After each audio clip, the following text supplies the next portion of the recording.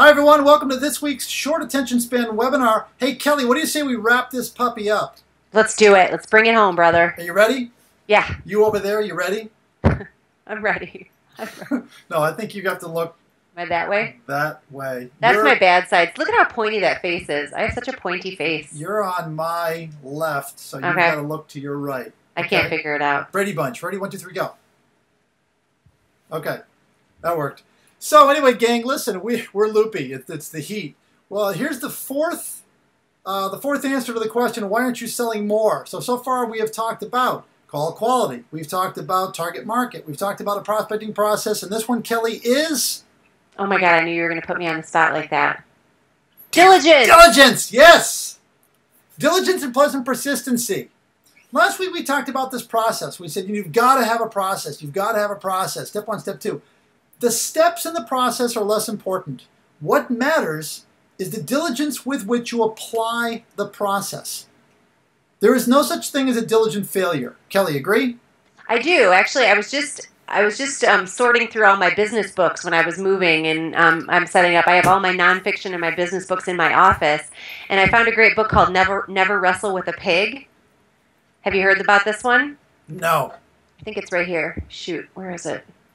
I thought it was right here. Anyway, it's like 90 principles for your career and your life, and it's written by a guy who's like a big shot sports agent, Mark McGrath or something like that. And one of them it talks about how you have to make your own luck. Like there really isn't any such thing as being a lucky person, that lucky people actually work hard. And the one thing he talked about is diligence and persistence. So we're not the first people to come up with this concept. It really is about applying your will. You know, it's really about just saying, I am going to put my head down and I'm going to work hard.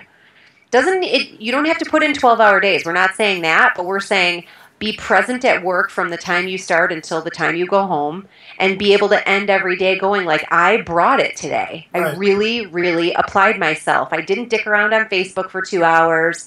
I didn't talk to my friends for 2 hours at the water cooler. I worked hard. Yeah. I was diligent. Yeah. There's nothing like it. I mean, work ethic is huge.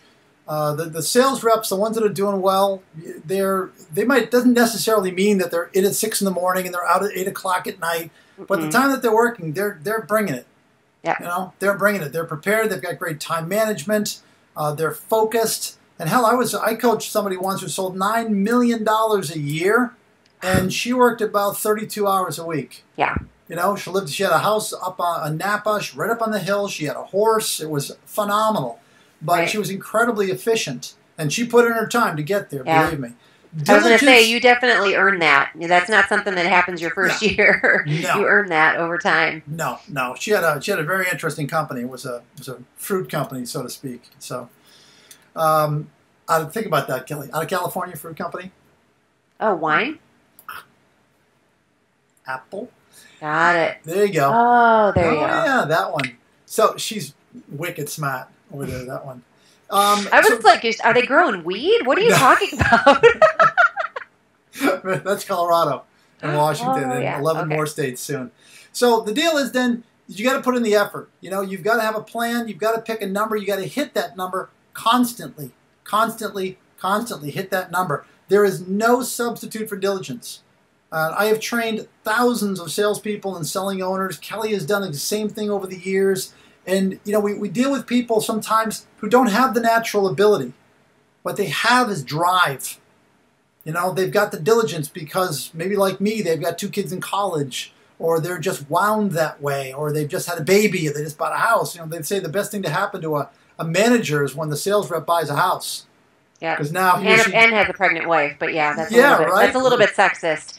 But I think the piece too that we're kind of haven't specifically said right head on is the accountability piece.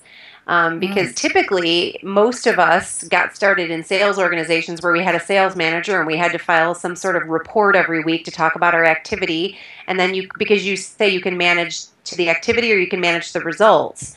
But there are probably a lot of you out there that don't necessarily have that kind of looming manager or any kind of piece where you have to report in. And this is not a plug for the sales challenge, even though it kind of is.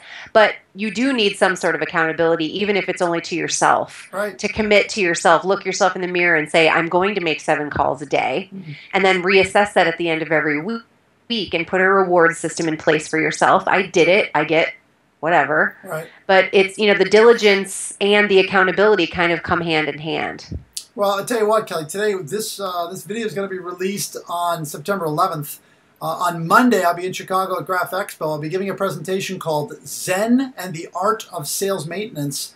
And it's about a lot of the things that you're talking about right now. It's about being a self-starter and being driven. And how do you stay motivated? And how do you get up and do it every single day and maintain that level of quality? So that's where I will be on Monday.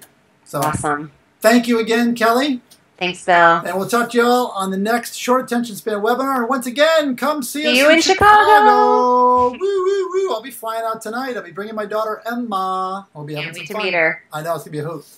All right, gang. So long. Take care. We'll see you in Chicago. And if not, we'll see you in the next Short Attention Span webinar.